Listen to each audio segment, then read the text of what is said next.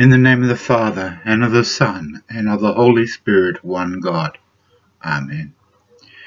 Hello, I'm Father Paul, and this is the good news. The scripture reading today is taken from the Gospel according to St. Luke, chapter 17, verses 11 through to 19. Now it happened as he went to Jerusalem, that he passed through the midst of Samaria and Galilee. Then as he entered a certain village, there met him 10 men who were lepers, who stood afar off.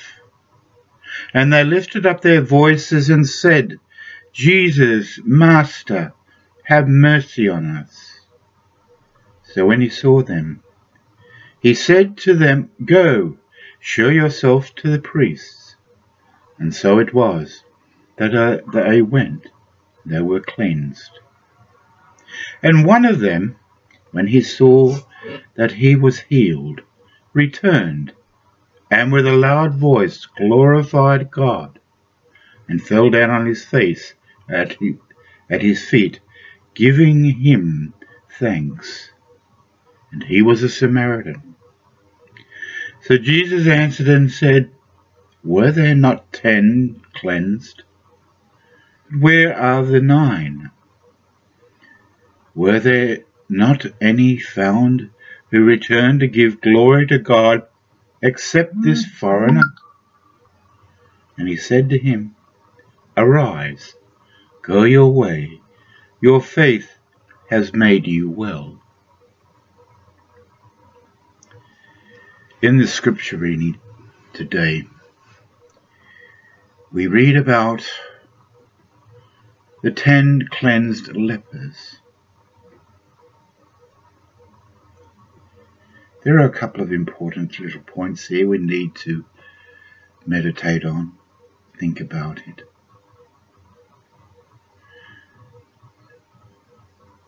There is a law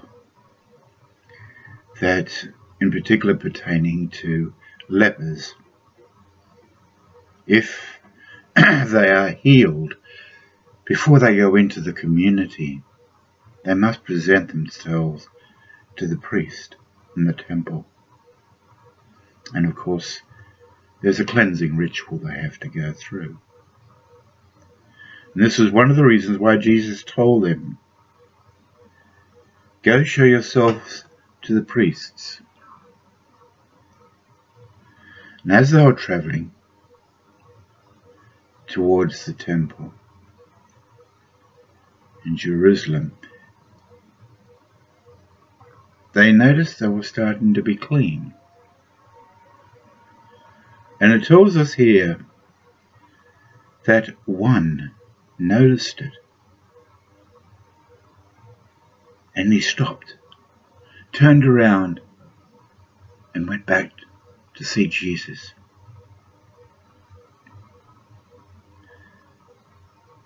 As he was approaching with a loud voice, this leper who was cleansed glorified God, praising God for what had happened to him. And not surprising, of course, Jesus asked the question, were there not 10? Where are the other 9? And the bottom line to his whole reading,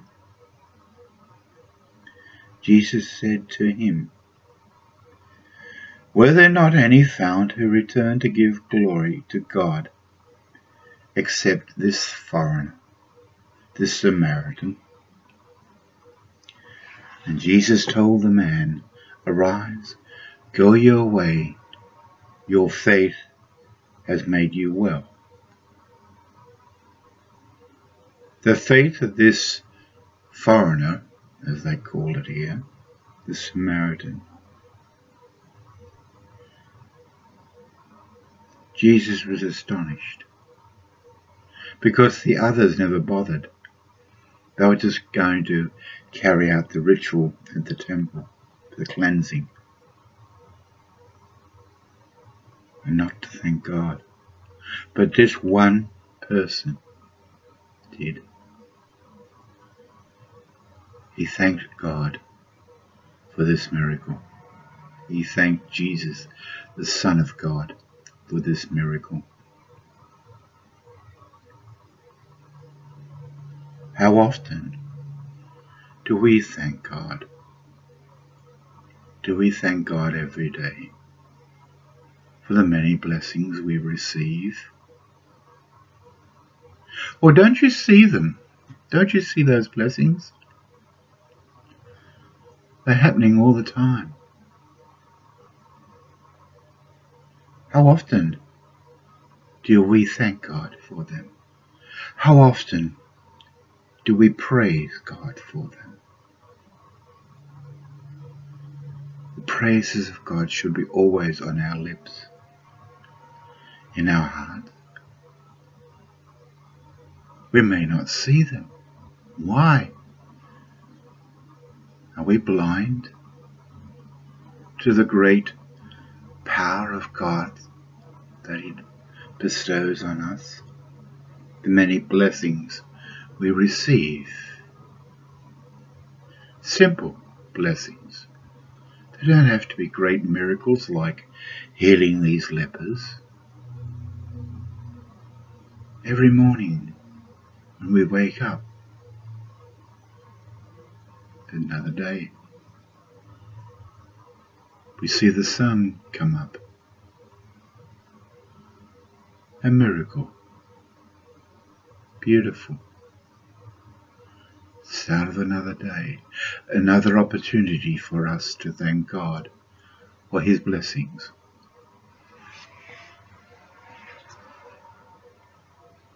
This is what we need to do constantly. Thank God for these blessings continually. How often do we just ask God for blessings? We need this, we need that, we ask God for them.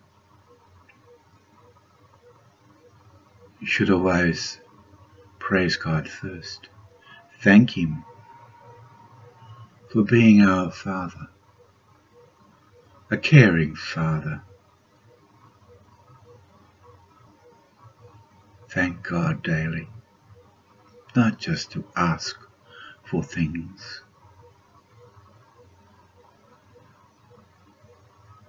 It is good manners. Haven't you ever been taught? I know I was. Always to say thank you when you are given something. Doesn't necessarily have to be a birthday present. A nice little treat, for instance, if you remember when you were a child. Your grandparents came around and they brought you something special. If you didn't thank them, you would hear about it, wouldn't you? So too, we need to thank God daily. We need to pray daily. Not only just to thank God, but to worship Him, praising Him. And as a loving Father, He will bestow blessings on us, little treats even.